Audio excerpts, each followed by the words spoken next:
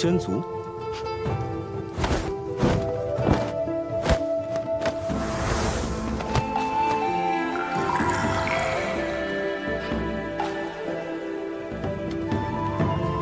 蜂妖。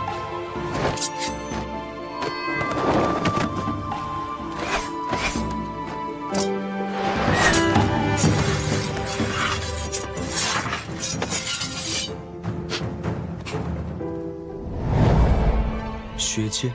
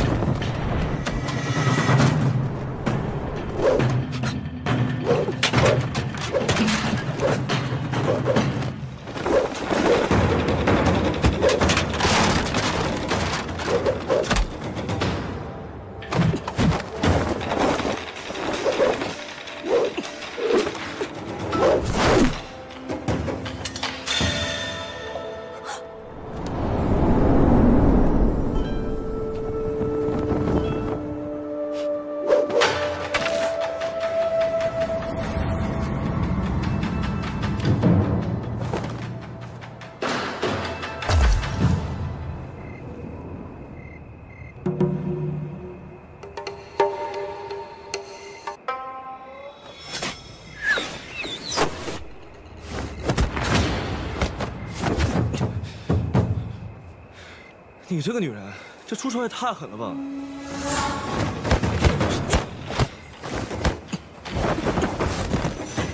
等等，姓裴的，我知道泰森的下落。你怎么知道？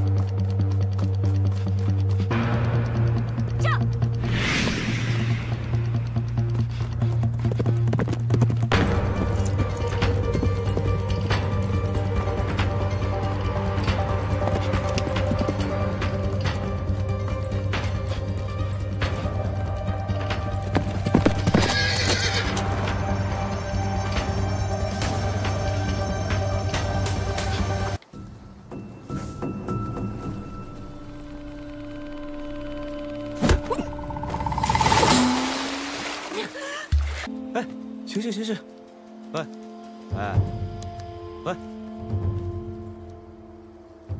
喂，喂，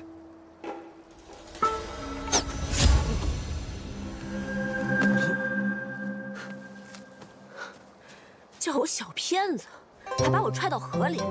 今天不叫你去这河里泡泡冷水，枉你叫我小骗子。哎呀！ 你做什么？什么做什么？哎呀，既然你都是我的爱妾了，那我们躺在一张床上睡觉，也可以吧？笨犊子！哎，你都这么骂我了，那我肯定不能枉担这个虚名啊！哼！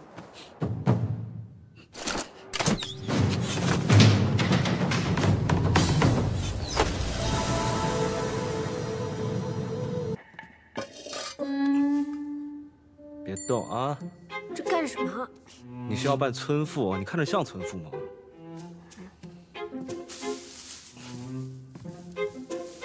这又是做什么？等会儿你就知道了。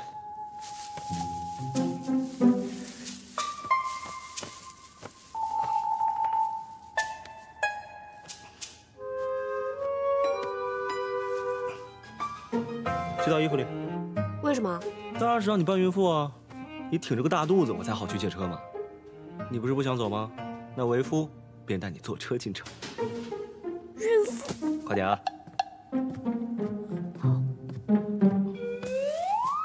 猪怎么塞啊？你能不能快点啊？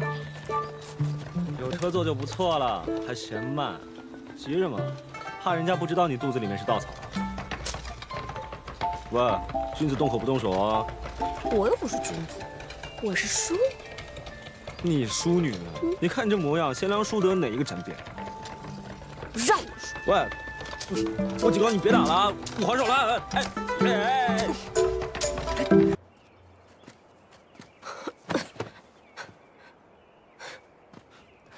怎么了？手怎么这么疼？没事，快走吧。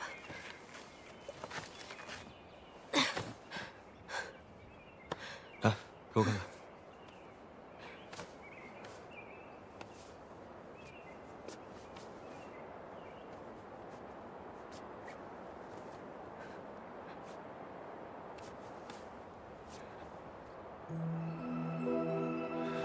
你怎么不早说？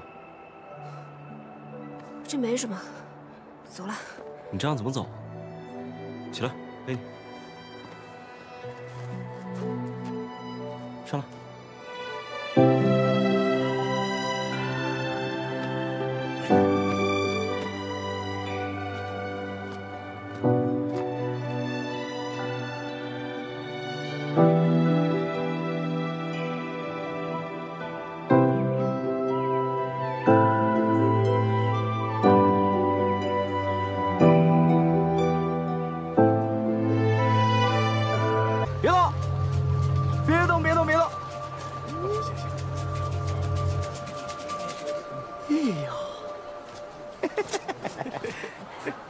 小娘子，你这是要去哪儿啊？是不是走得累了？我们给你出个主意啊！你把你的小脸抬起来，让我们看看俊不俊。只要是俊的话，今天就不用走了。哎，娘子，我在这里。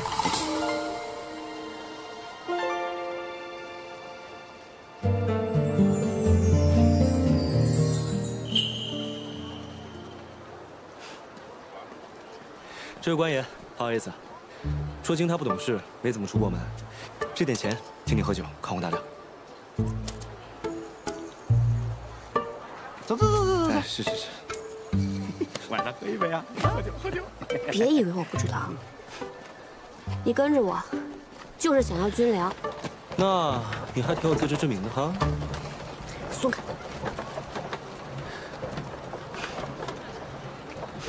这么狡猾狠辣的女人，病了也只会叫娘。吃药了？我一定会活着，我一定会活着。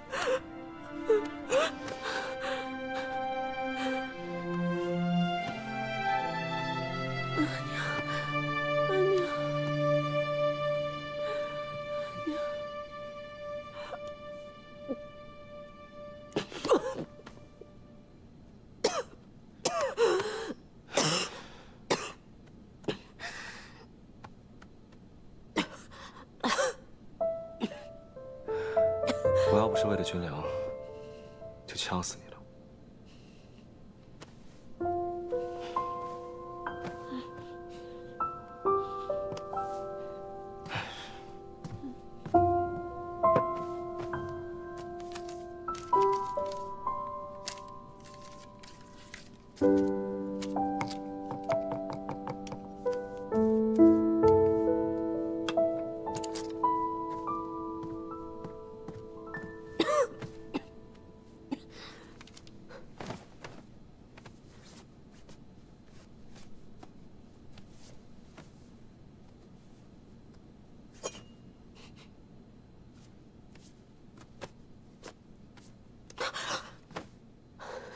你在干什么？反正你也不会交代军粮的去处，在我身边也是累赘。我想，不如一刀杀了你算了。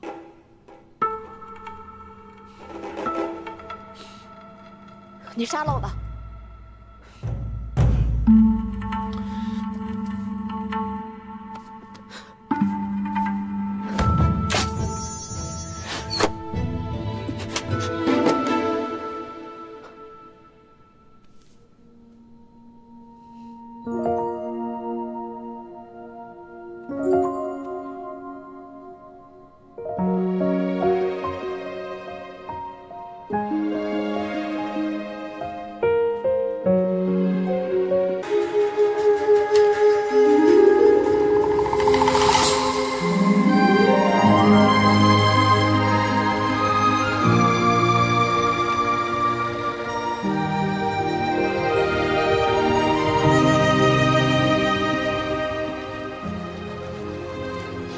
送你。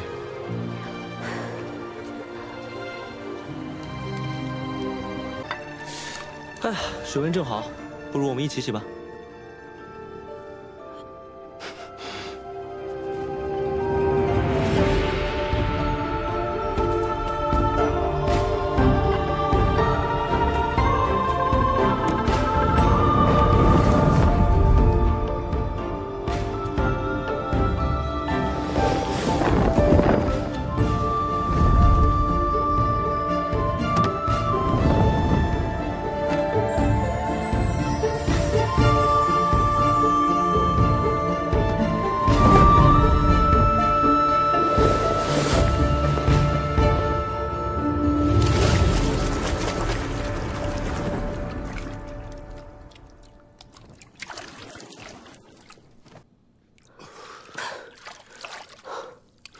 等一下，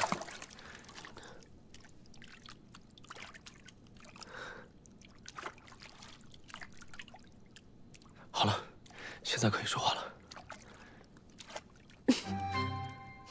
笑什么？我笑，我们第一次见面，好像也跟现在差不多。是啊，你不知道那时候你有多凶，上来就要打架。胡说八道，明明是你先跟我动的手。胡说八道！你不抢我珠子，我动手干嘛？什么珠子？哦，就那个破袋子，我早扔了。怎么？难道皇孙此时此刻还想跟我动手啊？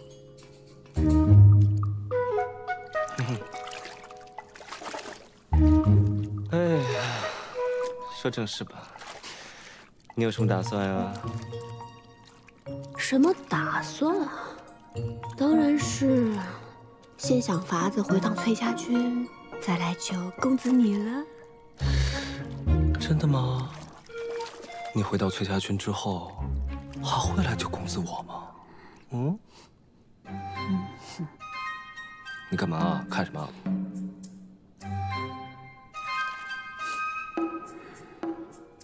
皇孙此头颅可知无数城池，我怎么会舍得不回来救你呢？哼，你可真会说话，我好喜欢啊，太喜欢了。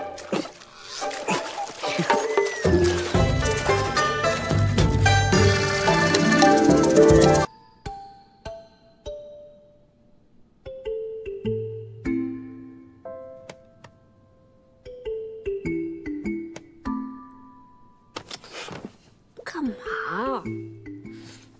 我想问你一句话，问什么呀？你还没有告诉我你名字。你不是知道我姓何吗？你们家公子平时怎么叫你啊？你问这个做什么呀？我当然是怕在韩丽面前露馅啊，我总不能叫你和氏女吧？你不愿意说，我就随便给你取一个。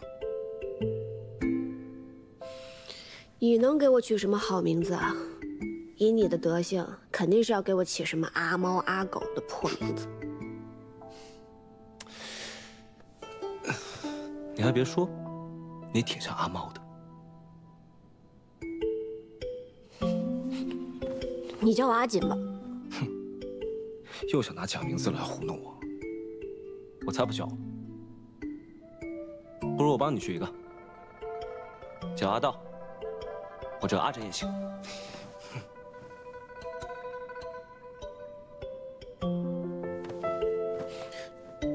为什么是阿道啊？或者阿枕？自己猜哦。阿道，阿枕。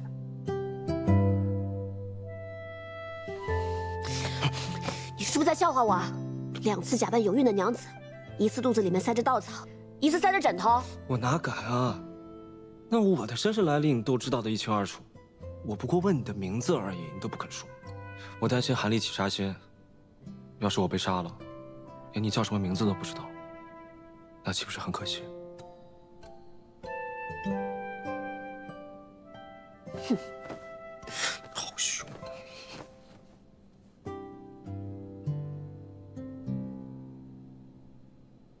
我叫阿莹，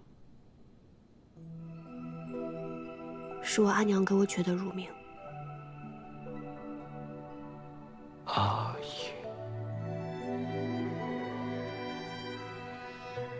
阿莹，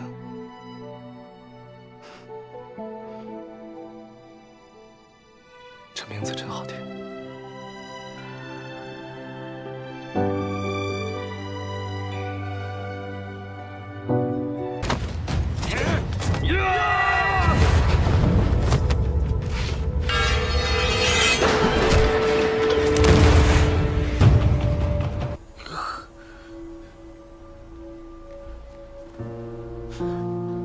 带路。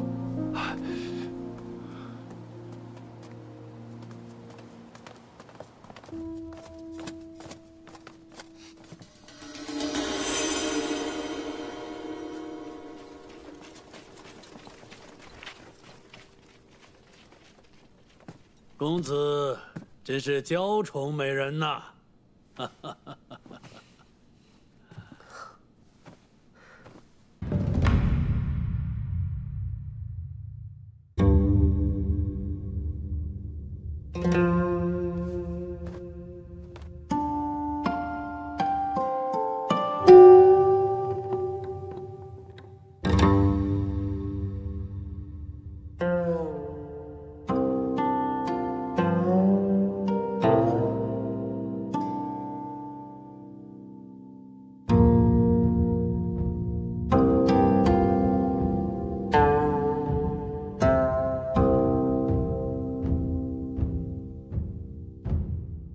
小桥能永久，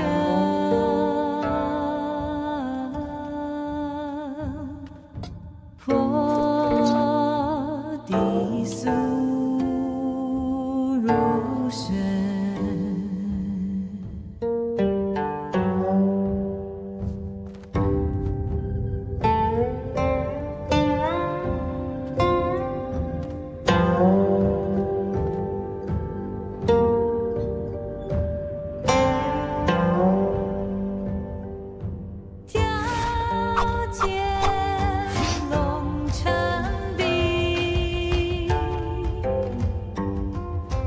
开启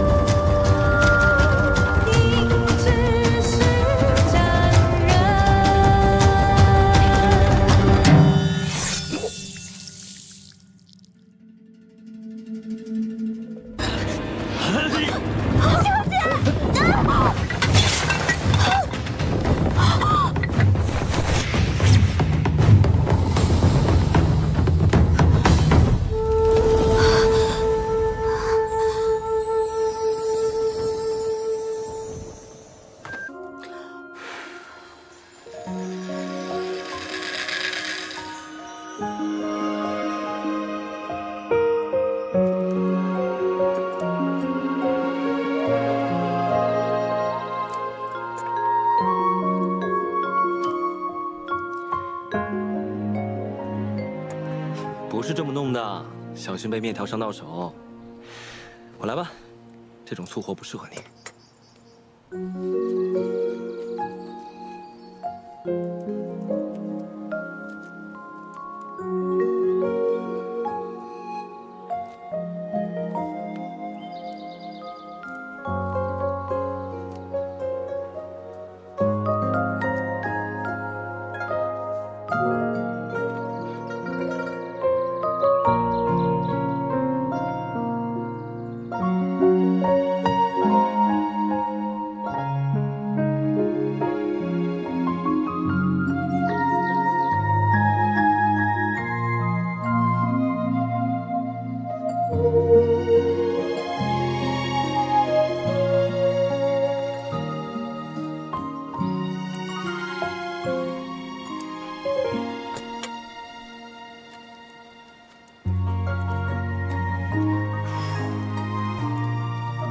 好了，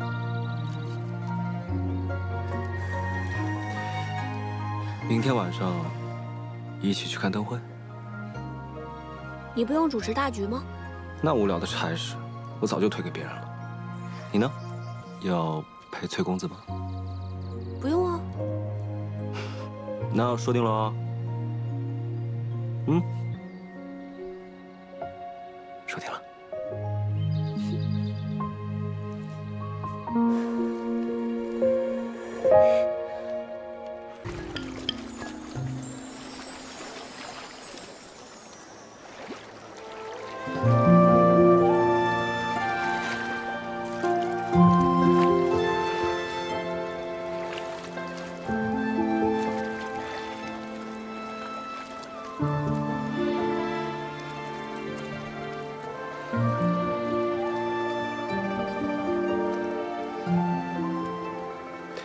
你今天真美，我差点没认出来。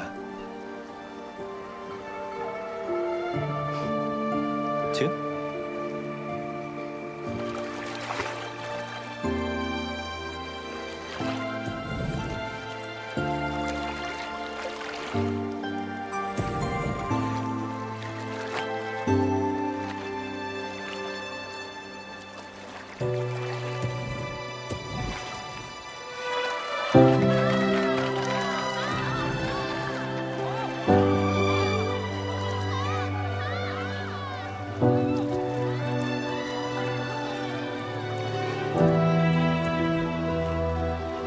你怎么知道我喜欢这一首啊？知己知彼，百战不殆。因为我知道李皇孙是这样的人，所以我就知道你会喜欢这首。何校尉可真厉害啊！知己，我喜欢。胡说，我又没说过我是你的知己。我又没说你说了你是我知己。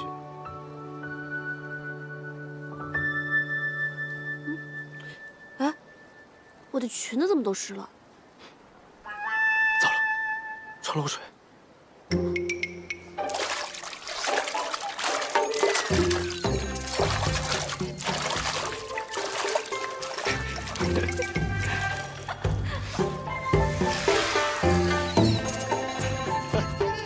你以为是我送的？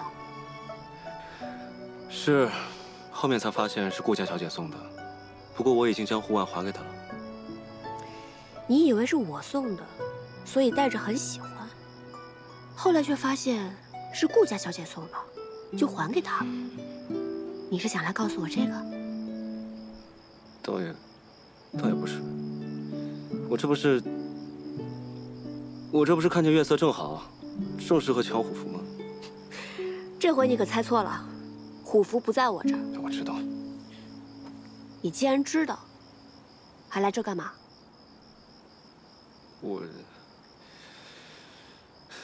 我这不是……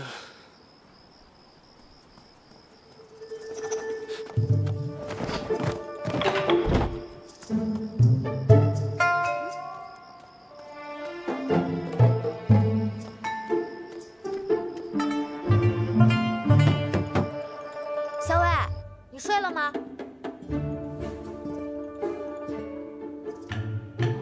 我已经准备睡了。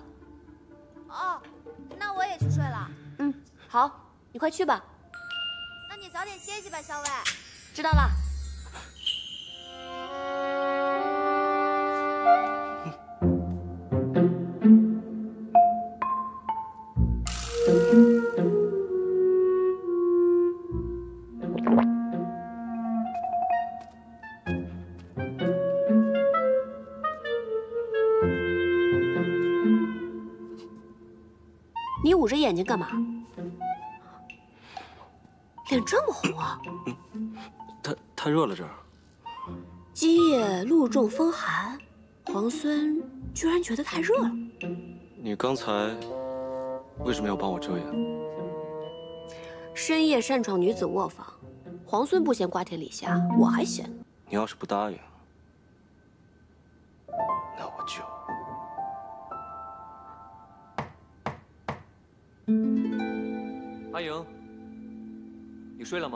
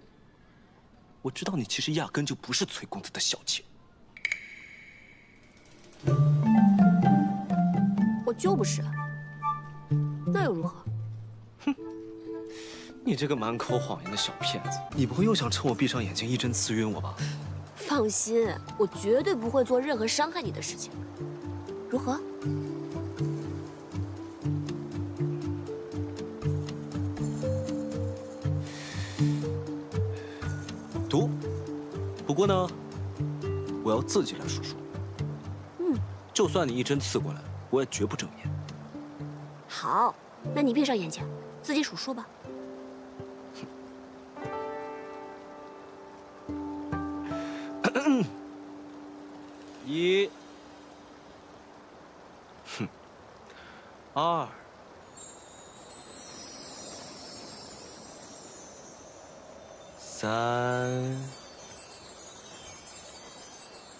4。你是最初的期待，心亮起来。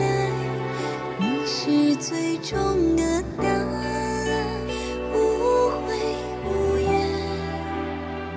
想说的话汇成画卷，一卷一卷。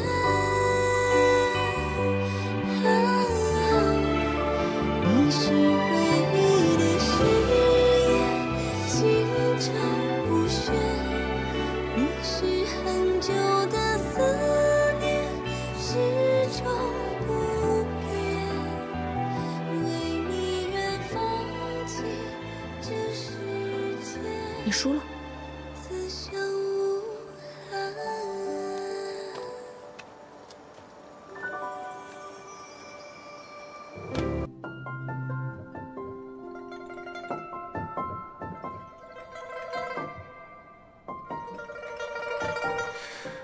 惟妙惟肖，画得真好。此画命名为《皇孙劳作图》，你觉得如何？题名更好。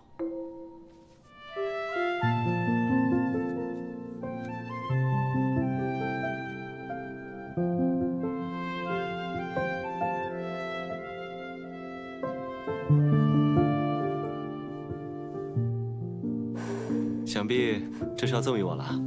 哎，这是我画的，为何要赠给你啊？可你画的分明是我，自然归我。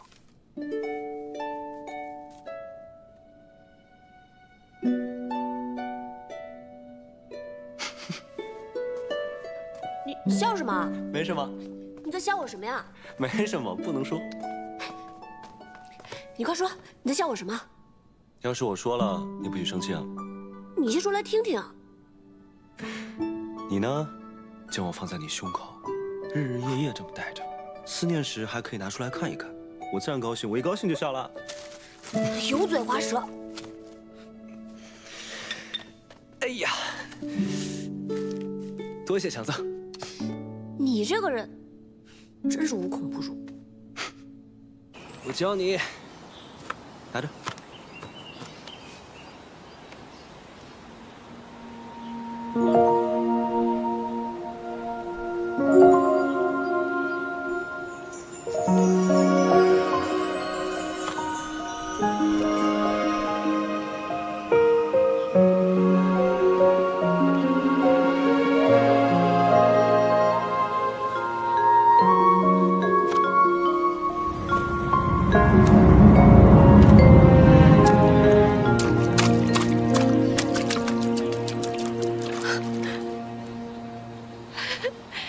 成了，成了，原来是这样。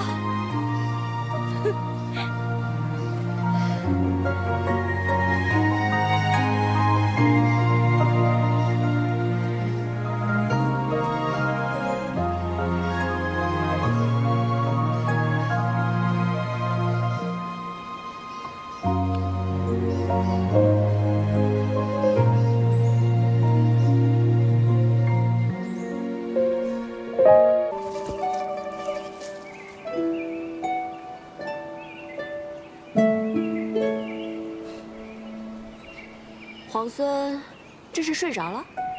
可校尉要再不来，我怕我要睡到晚上才行了。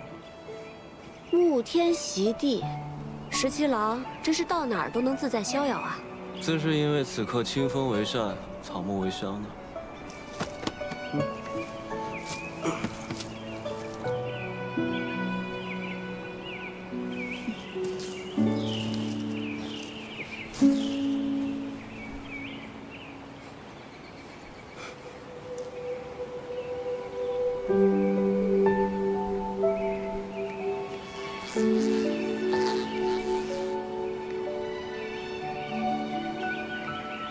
你睡着了？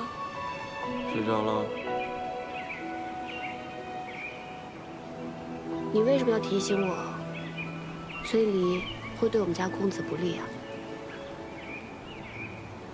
因为我提醒了你，你就定然会回心来见我。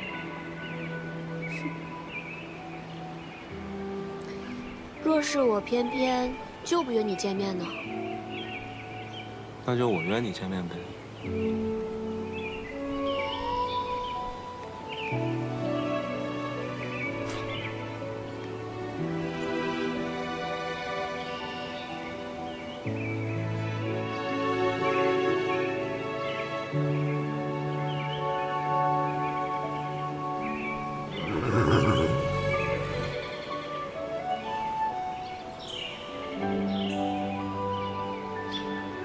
我要回瀛州了，答应过你，要和你好好告别。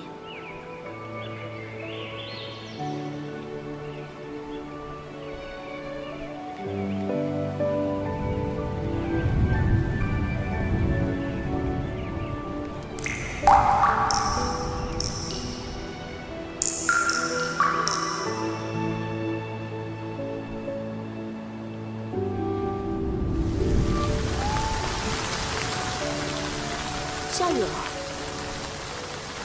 带你去个地方。好。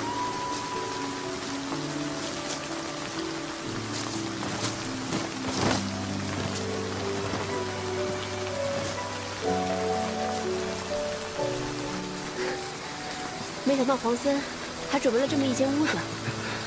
那是自然。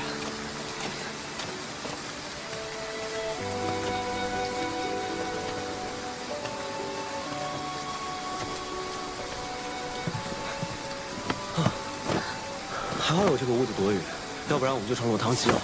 皇孙落汤鸡的样子，我又不是没见过。巧了，姑娘落汤鸡的样子我也见过几次呢。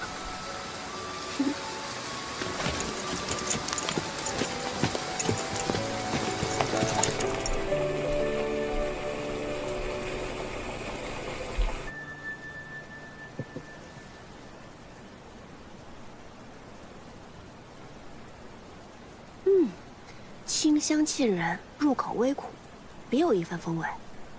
这是竹叶茶吗？没错。民间呢常以竹叶为煎，代作茶饮。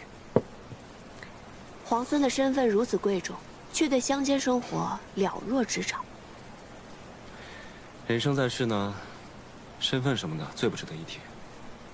贵为天子又如何？还不是一碗饭，一瓯茶。我倒觉得在这里当个田舍翁，活得更痛快些。但你有没有想过，若是天子无道，田舍翁们流离失所，就连粗茶淡饭也成了奢望，还谈何痛快呢？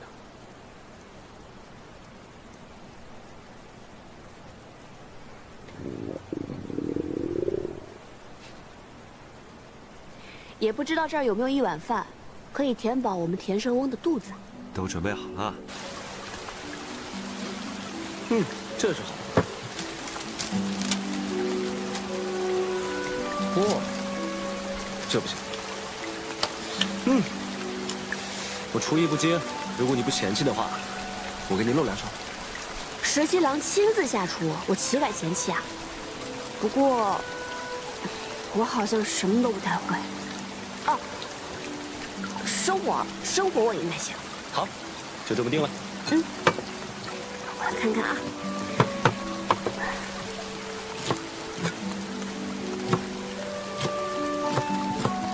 没想到皇孙准备了这么周全的食材。我怕你肚子饿呀。嚯，你还真的会烧菜啊？这有什么的？我们在劳兰关，洗衣、打猎、缝纫、做饭，不都是自己来吗？那你在劳兰关的时候，没有带侍婢吗？我要带侍婢的话，与我在京都王府里的生活有什么分别啊？身为皇孙，却不喜欢王府锦衣玉食的生活，倒是有趣啊。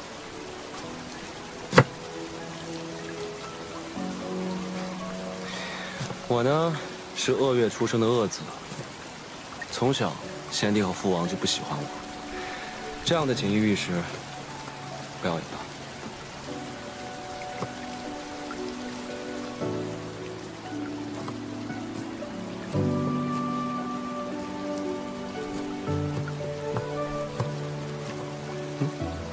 拉风箱烧火呀。好。烧火放火是我最擅长的。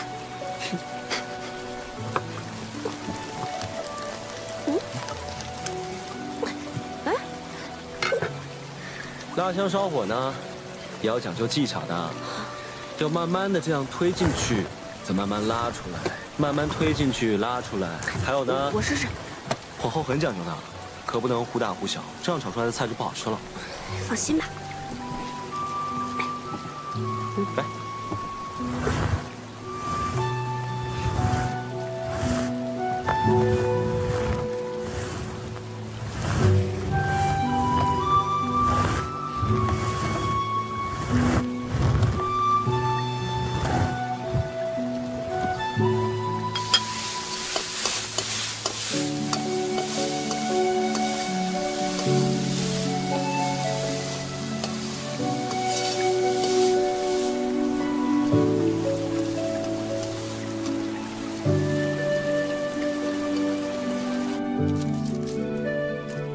来啦，米饭来了，行，吃吧。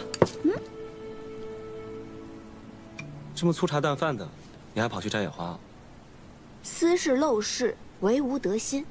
石七郎，这顿饭可是你认真做的，怎么能随便对付过去呢？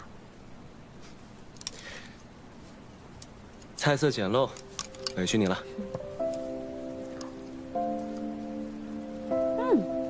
如何？好吃。那你就多吃点。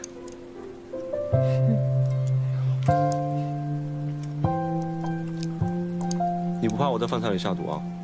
当然怕了。所以刚才啊，我在烧火的时候，已经放了毒液。黄孙，你现在已经中毒了。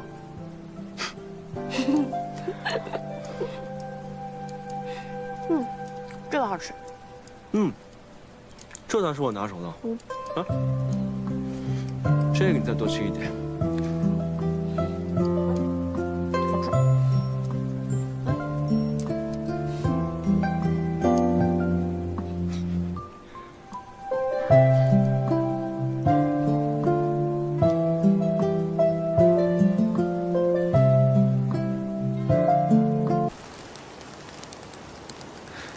这么快雨停了。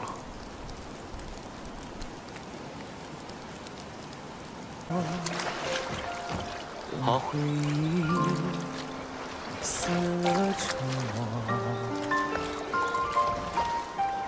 落在你心上的斑驳，那牵扯使我难舍。如果思念不曾遗落，却念着回到最初一刻，宿命曾有过的温热，多想为你留着。如果爱记得我们曾承诺过，从此爱上我也要为你活着，沿着记忆的轮廓，等待是我的执着。如果爱情送君千里，终须一别，回去吧。我再送你一程。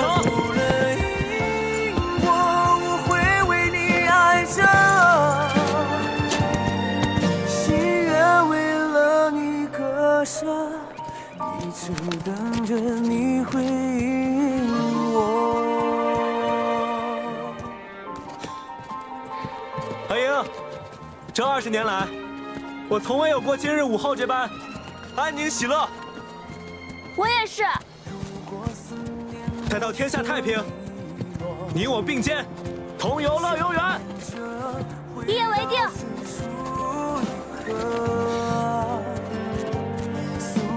曾有过的温热，多想为你留着。如果爱记得为你守的承诺，跌覆了因果，我会为你爱着，心愿为了你割舍，一直等着你回应我。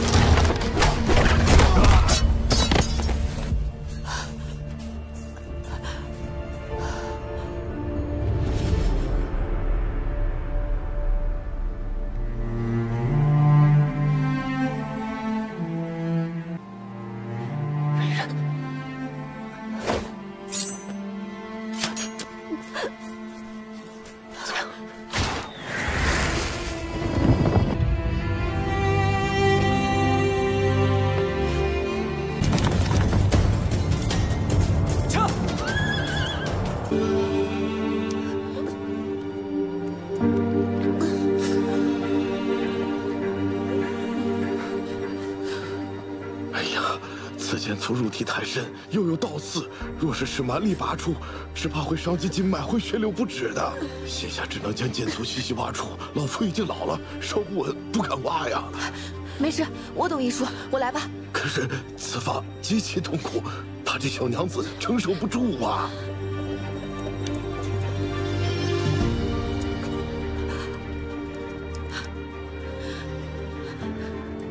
阿英，医生说要将剑粗慢慢挖出，会有点疼，你可以忍吗？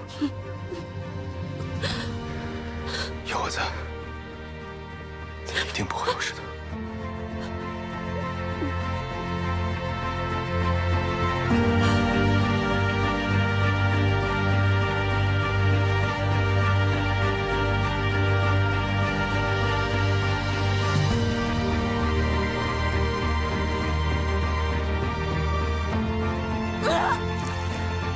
小伟，忍着点疼。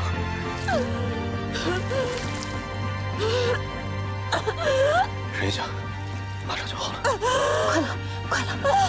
咬住，咬住！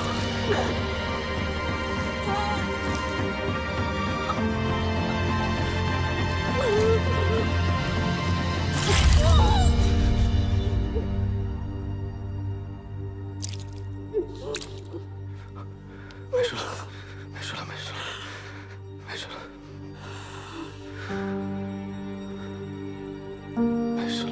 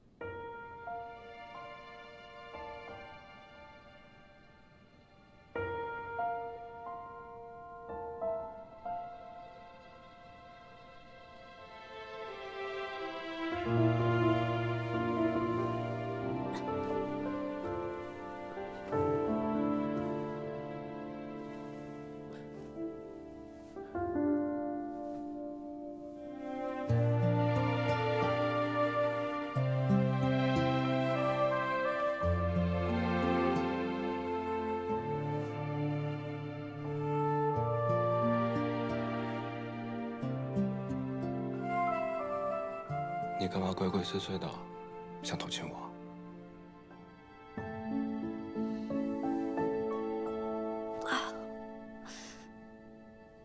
你有什么值得我偷亲的？好了，既然醒了，就该吃药了。桃子千叮万嘱，让我千万盯着你吃药，免得伤口化脓。好苦啊！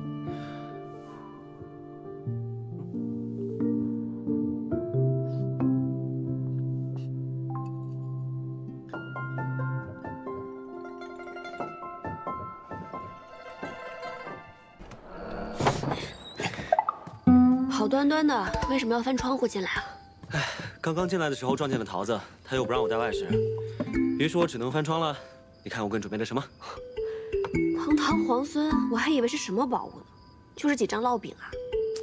其实呢，还有一碗肉想让你卷饼吃，不过我刚才在窗外听见桃子说你要忌口，不能吃荤腥，于是我就把肉吃了。你呢，就凑合凑合吃个饼吧。这饼有什么稀奇的，还值得皇孙巴巴拿来？稀奇嘛，倒也没有，只不过知道你食欲不佳，特地为你烙的。既然吃不了肉，那就蘸点蜂蜜吃吧。这可难得了，这是哪来的蜂蜜啊？下午啊，我在山边岩石下发现了一个蜂巢，于是我就跟老鲍去把它给摘了。这碗蜂蜜啊，够你吃好些天了。你养伤要吃药，吃药苦的话，你就就着蜂蜜一起喝吧。嗯。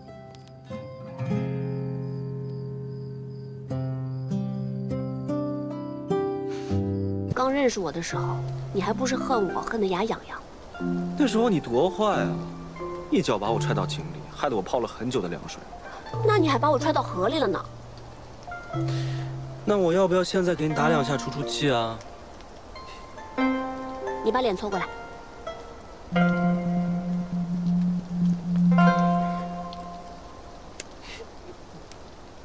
说好打不能弹的。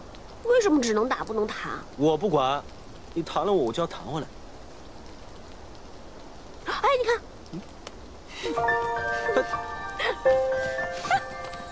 让你弹。兄弟们，杀！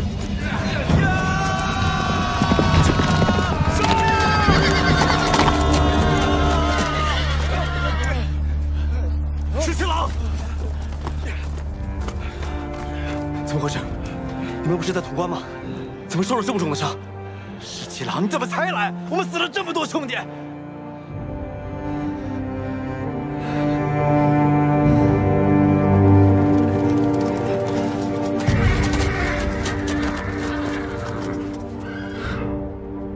杀了这个崔家的，为真心军报仇！杀！周二哥，这自己人。自己人？崔家军卖了潼关，勾结孙敬里应外合，还死了这么多兄弟。你说他是自己人？十七郎，你不能再被他诓骗了。他和姓崔的早有预谋，把你们几个诓骗到西长京。崔家军在潼关里面和孙敬里应外合，杀了我们那么多兄弟，把潼关给卖了。妖女，我裴某和你不共戴天！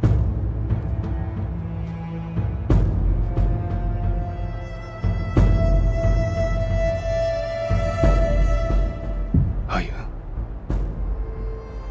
何小伟，这都是你们谋划的，所以你非要陪我去西长京，说什么可以解瀛州之围？不是。回潼关途中，你说你们崔家军有一支军队被冲散了，需要会合。你明知道我不放心，一定会护送你去会合，但其实这就是调虎离山，为的就是拖延我，不让我回潼关。我说我全然不知情，你是不是不肯信？十七郎，你不能再信他了。从交锋到现在，他骗了你多少次了？十七郎，他诓了你这么多次，你还信他？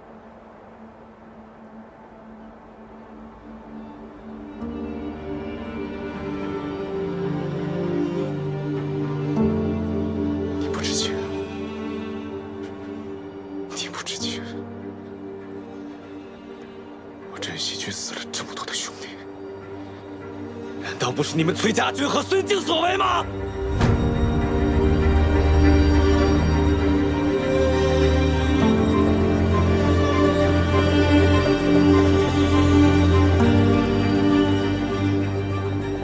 你既然不肯信，那我百口莫辩。我怎么信你？你是你公子的锦囊女，这么大的事，他会不跟你商议？相识之初，我确实谋算过你，但这一次，我真的没有。潼关之外，我们救过你和崔家军，你怎么能如此对我们镇西军？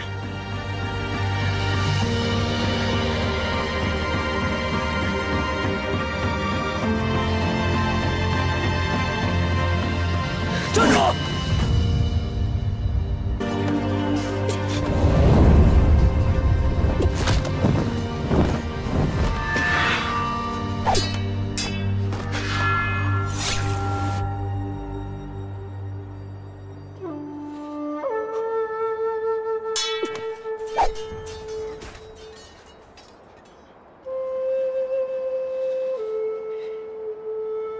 我知道我不管说什么你都不会信，但这一次，我确实不知情，也不曾谋算你。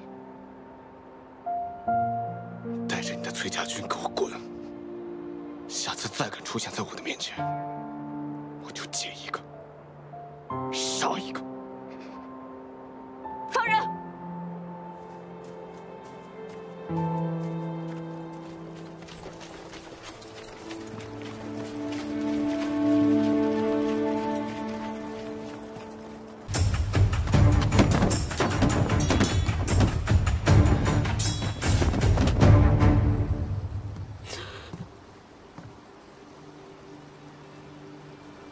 你为何不等到我也被杀死了再现身。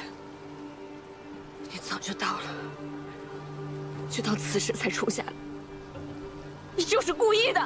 是啊，我就是故意的。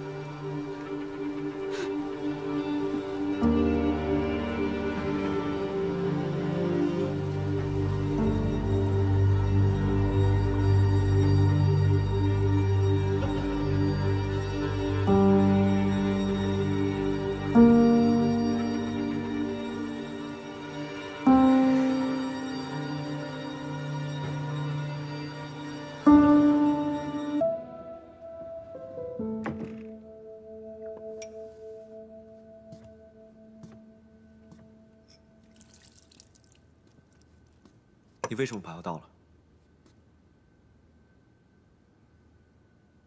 我是害了镇西君的罪人，我不吃药死得快点，岂不是更中你下怀？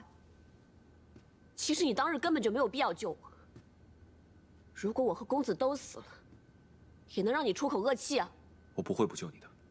我不需要你救，当日不需要，如今也不需要。你们镇西军的人是不是群情激愤，一定要杀了我跟桃子报仇？所以你才把我跟桃子都关在这太清宫，用你的亲兵守卫，不就是怕你们的人想冲过来杀了我们吗？阿英，我想明白了潼关的事，是陷你英布之前。你为人心高气傲，从来都是用阳谋，这种下三滥的手段你不屑去用，且不顾大局，不是你的做派。若真是你做的，你也会坦然相认。所以，是我冤枉你。你没有冤枉我，是我。就是我害死了你军中的兄弟，你一刀杀了我好了，何必在这假惺惺的要救我呢？对不起，我知道不应该不相信你，但那日事发突然，我们镇西军死了这么多人，我才会理智全无，才会误解你。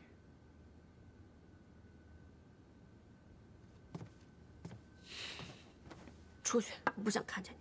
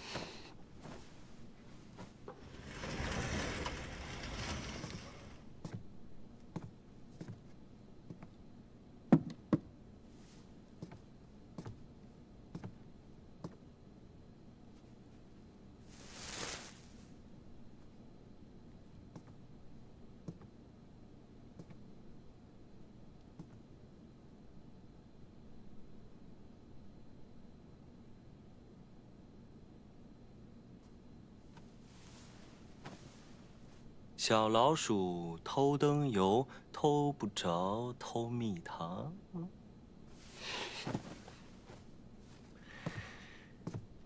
哎呀，你晚上就喝了药，你饭也不吃，这样下去肯定会有伤元气。我给你带了一罐蜂蜜，给你烙了个饼，你要不就吃一点。多谢皇孙关心。我不饿。你就算生我的气，也不能不吃东西啊。皇孙何必要这么关心一位阶下囚？天太晚了，男女有别，皇孙在这里实在不方便，还是赶紧走吧。我只是想请你留下来多待几日，你并不是阶下囚。皇孙何必要说的这么冠冕堂皇？我们家公子已经死了，何某一介女流，对于皇孙挟制我们崔家军没有任何用处。既然说我不是阶下囚，那你为何不肯放我走？因为你身上有伤。当日你如果晚来一刻，我便也已是江中冤魂，何必还要在这关心我有没有伤？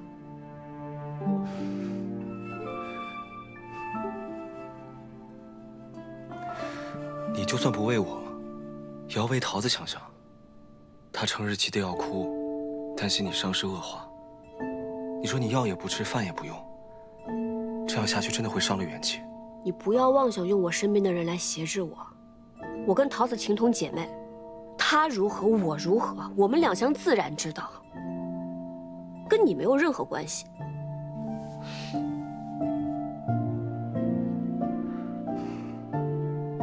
你既然还生我的气，那我先走了。不要带着怒气睡觉，对身体不好。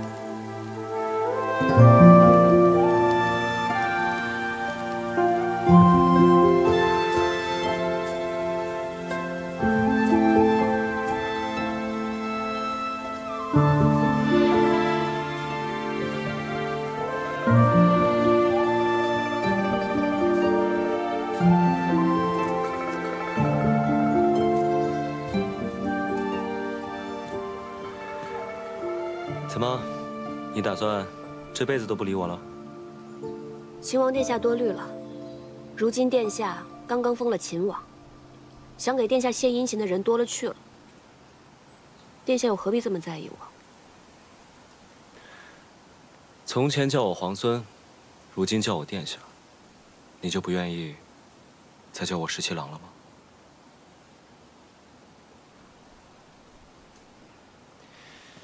哎呀，还是这里舒服呀。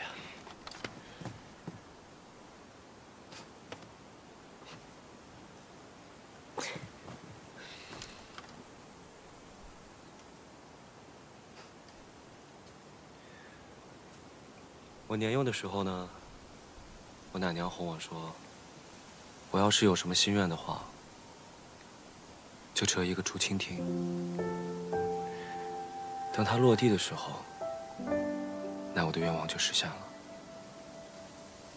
我那个时候呢，特别想见到我阿娘，别人都有阿娘，就我没有。于是我便折了好多只竹蜻蜓，翻到墙上，一只一只的往下放，直到全部放完的时候，我才发现，原来奶娘是哄我的。这一个心愿，无论折多少竹蜻蜓，都无法实现。人们常说，傻事做了一次之后，就不会再做第二次了。可我还是做了很多竹蜻蜓，因为是你，为了你，再傻的事情，我都愿意做。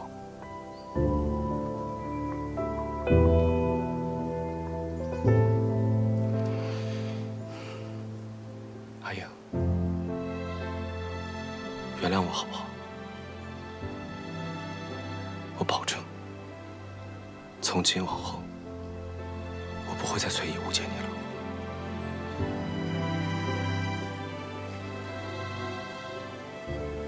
那你就别再关着我，放我跟桃子回瀛州去。这我无法应允。那我跟殿下没什么好说的了。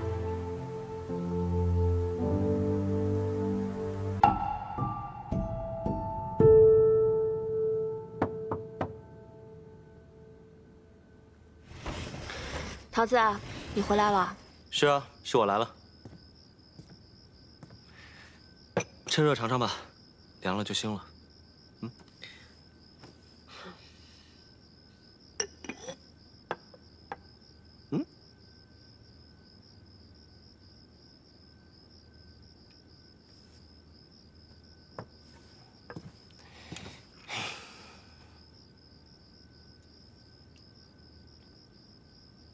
好吃吗？倒是挺新鲜。你呀，就应该好好调养一下。就算再生我的气，也不能不爱惜自己。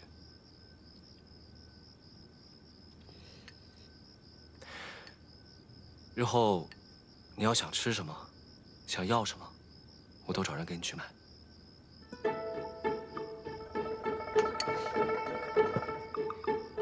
你就真的不怕我趁机传递消息，然后一走了之吗？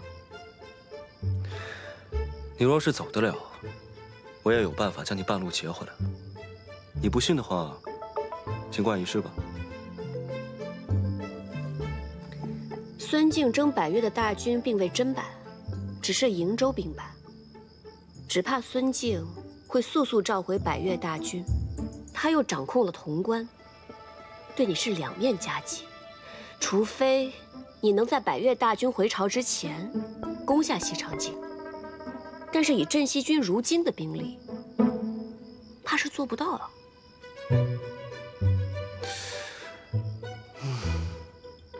说的真好，不过我还是不会放你走的。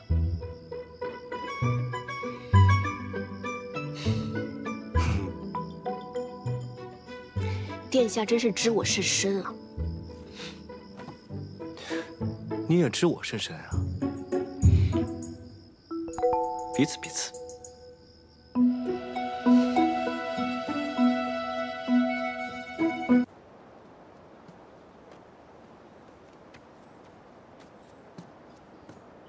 阿莹，我看今天天气不错，我给你折了桂花。 阿莹，阿莹，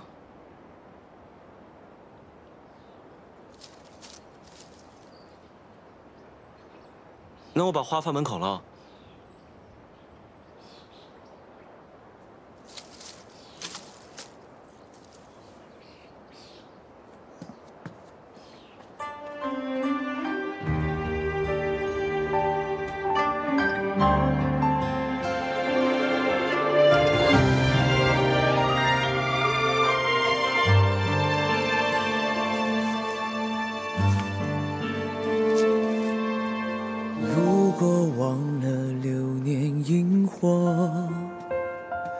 等回忆碎了成网，若在你心上的斑驳，那牵扯是我难舍。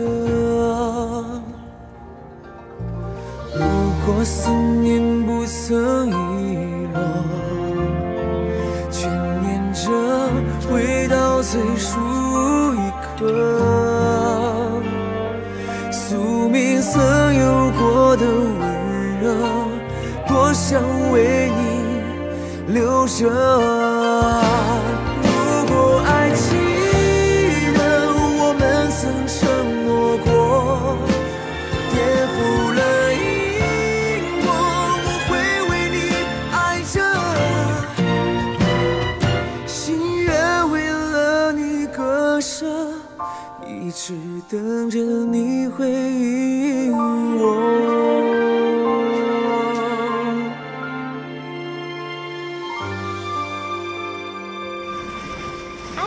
小伟，今天又有新鲜的花儿，我把昨天那束给换了吧。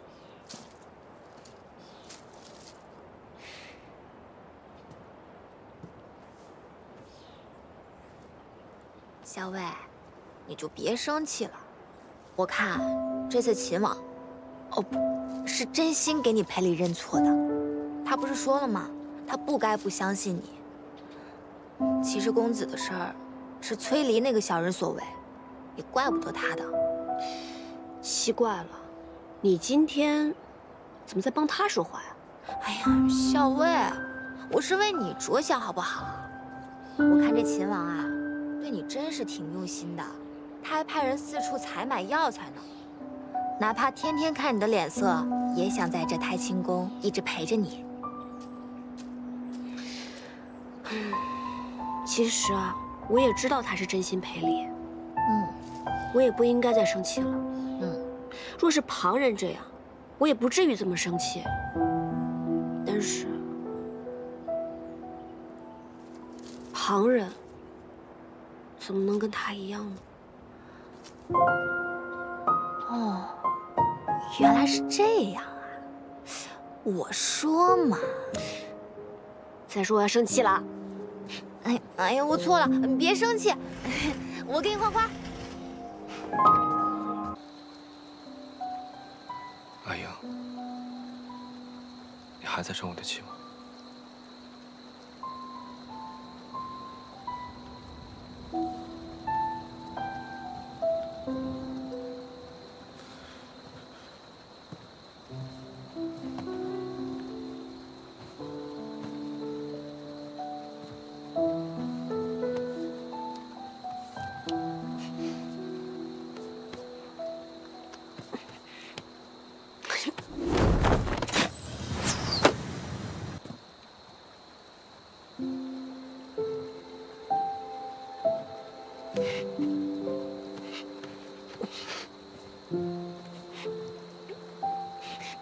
你干什么？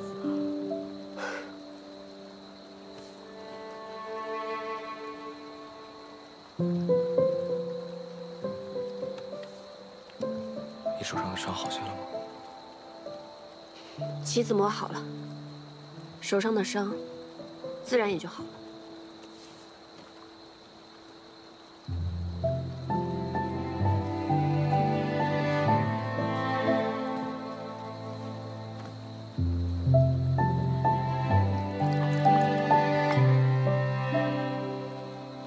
你为你们家公子亲手打磨了整套棋子，连自己手受伤了都可以不顾，但你却没有亲手为我做过些什么。谁说我没有为你做过什么？你为我做过什么？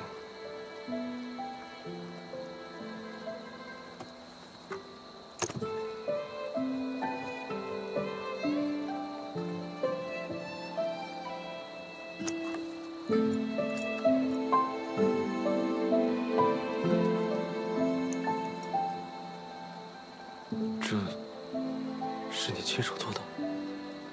在潼关的时候，我就已经开始做了。本来一直想着找机会送给你，可是后来我发现，你是一个忘情负义、见死不救的人。我还是烧了算了。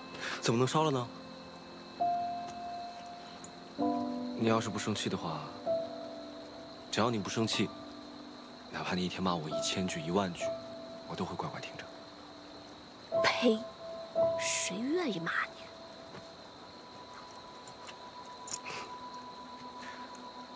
我打给你看好不好？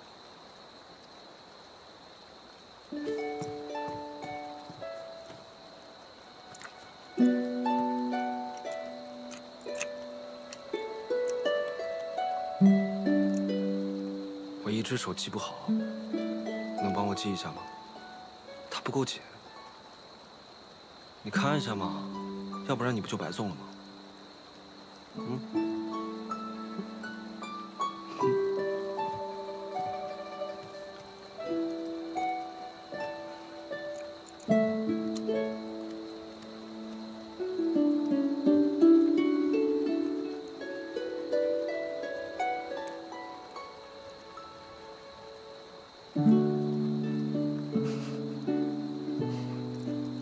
我看看，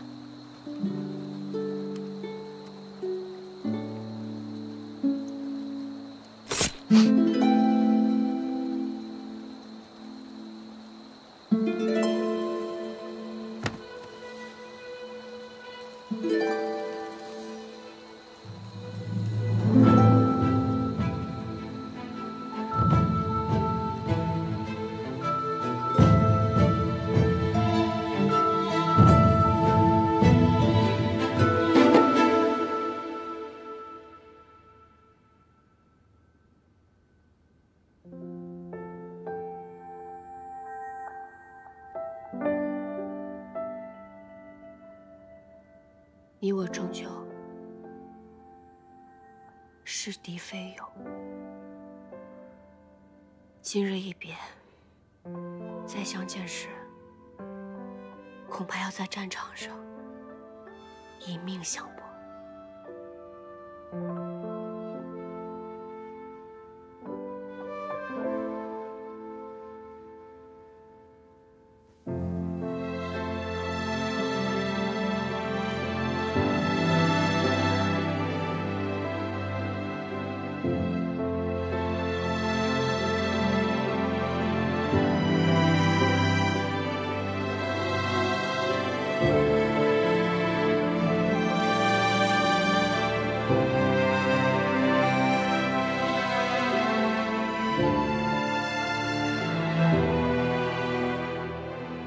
失去了，多保重。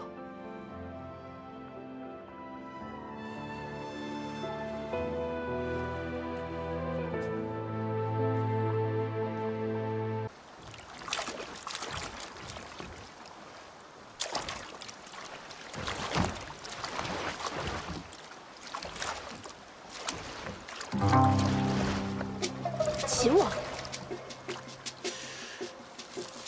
哎呀，你叫我呀？嗯？哎，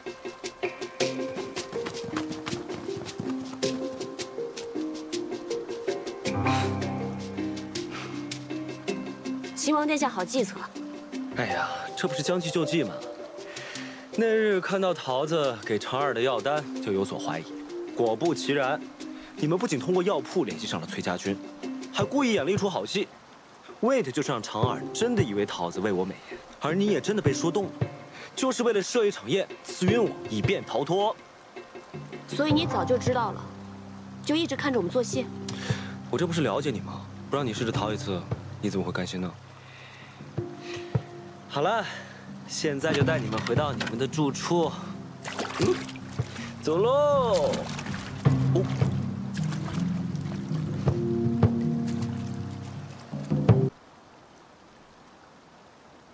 试试。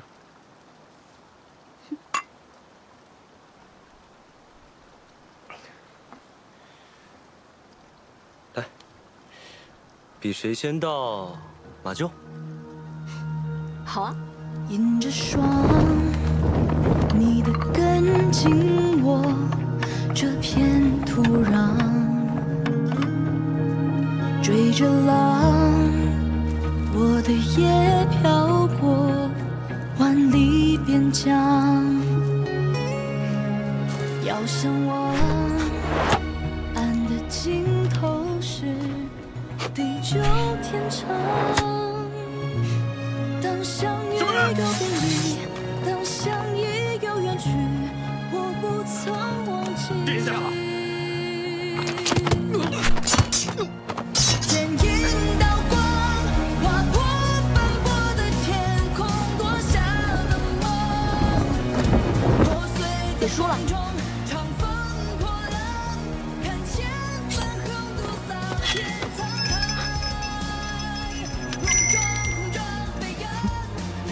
知道这样算谁胜谁负？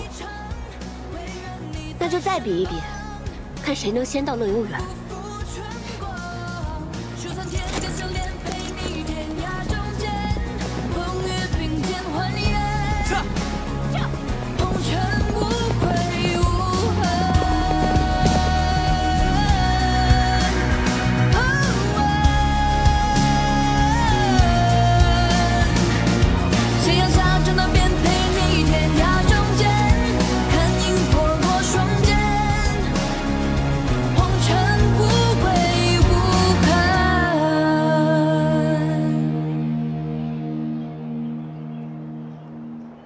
乐游原上遥望京都，果真很美啊！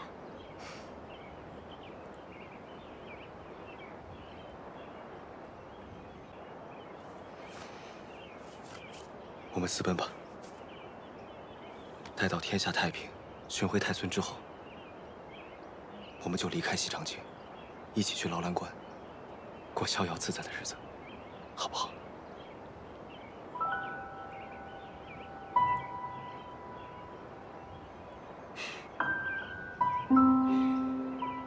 虽然知道不是真的，但是听你这么说，我还是很高兴。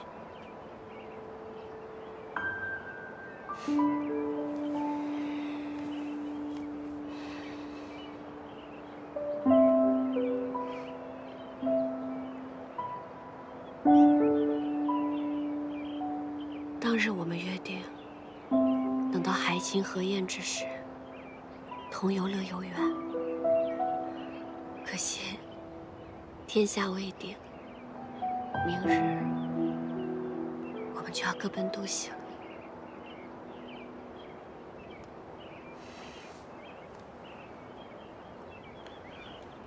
会有那天的，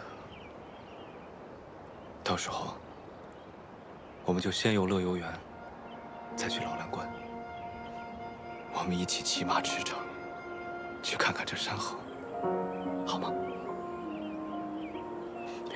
好。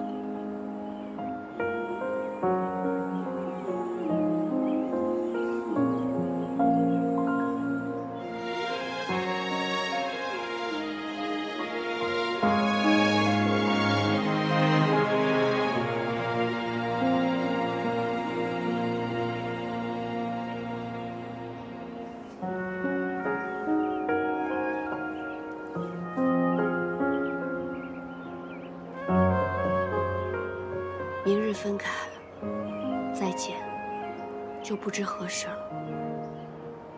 当日得你所爱，今天完璧归赵了。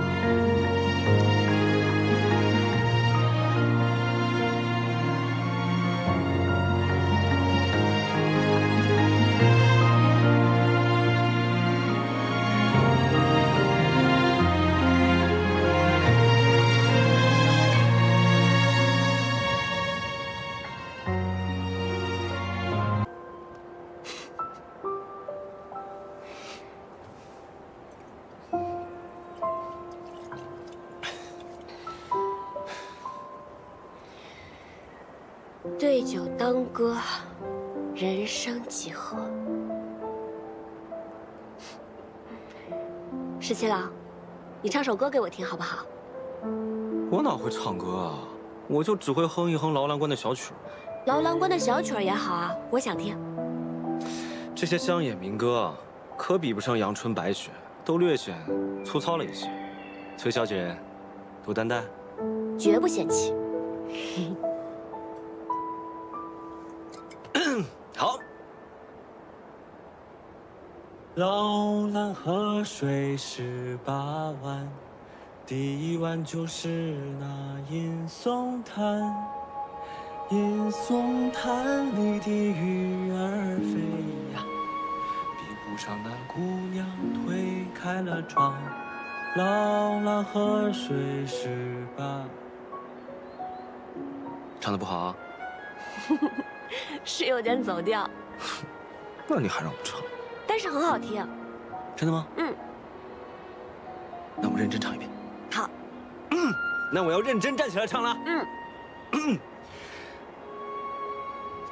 老狼喝水18碗，第1碗就是那银松滩，银松滩里的鱼儿飞呀，比不上姑娘的莫儿美。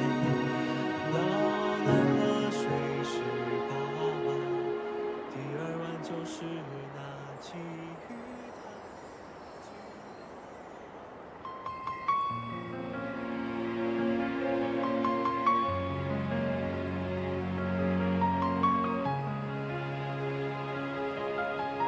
哎呀，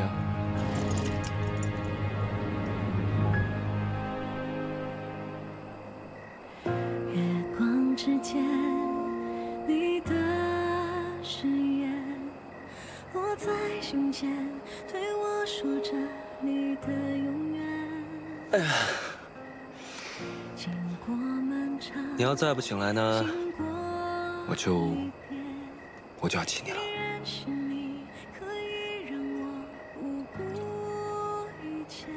我真亲你了啊！并肩寻找的我们的明天，你带着我冲破这黑夜，背负破碎过的世界，你给我坚定的信念，在绝境中唯一的光是爱不灭，日子承受过的离别，每秒找寻你的黑夜，无畏荆棘刺伤，我要爱到最后，永不变。